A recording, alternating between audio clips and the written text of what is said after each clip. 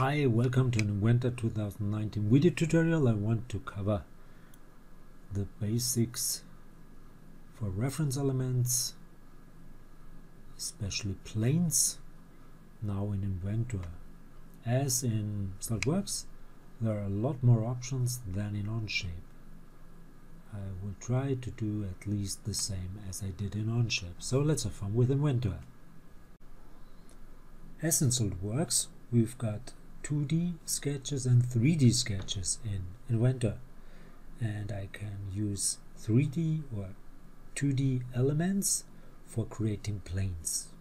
And as in Inventor, we can go for sort of trying, just go for plane and then select some elements. For example, a plane, and then left click and dragging the mouse to one side, you can create an offset plane.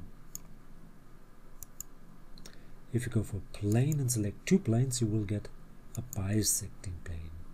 That's very similar to SolidWorks.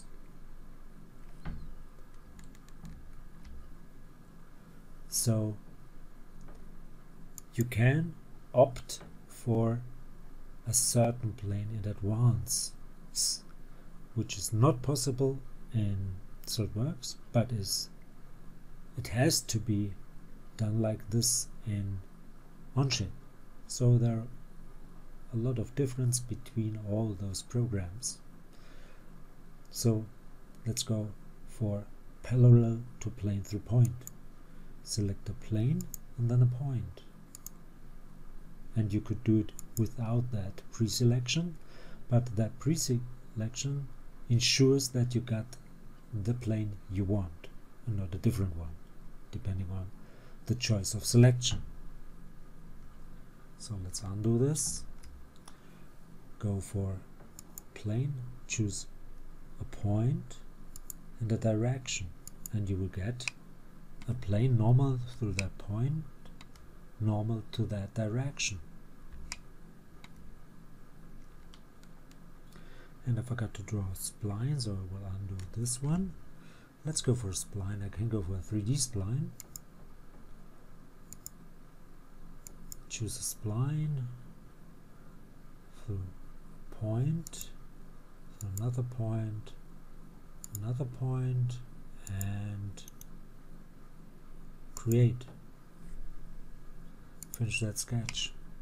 And of course, you can do a plane through a point, normal to a curve. So go for just a plane, select that curve, and then select a point. Yeah, same as in SolidWorks, same as in Onshape. Deselect. You can go for a plane with a line or a 3D line, and then I need some sort of reference.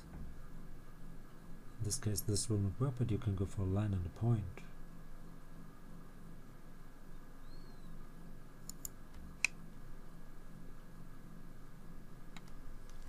Undo that.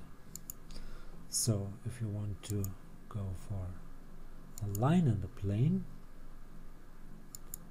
then you can give it an angle.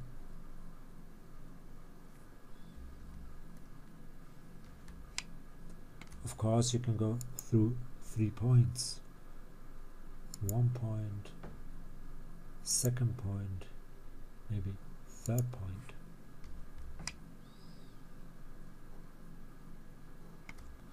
And of course, there are a lot more options, because you can go for a tangent plane to a surface through an edge, through a point, or tangent to surface parallel to a plane.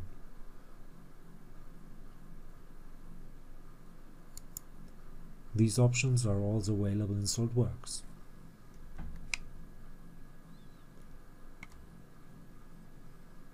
And of course, you can go for a plane with 2 lines as well, or even 3D and 2D line combined.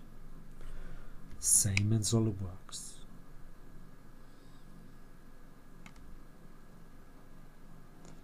And I think that will do it for the moment. I will try to cover the axis and point in and the UCS, the user coordinate systems, in another video or in other videos. So I hope you enjoyed this one. If you liked it, please give it a like or leave a comment. If you want to see more, please give it a like or leave a comment. Please subscribe to my YouTube channel. Please subscribe to my Facebook cat fan page. I want to get more likes and subscriptions over there as well. Thanks for watching. See you till next one. Bye bye.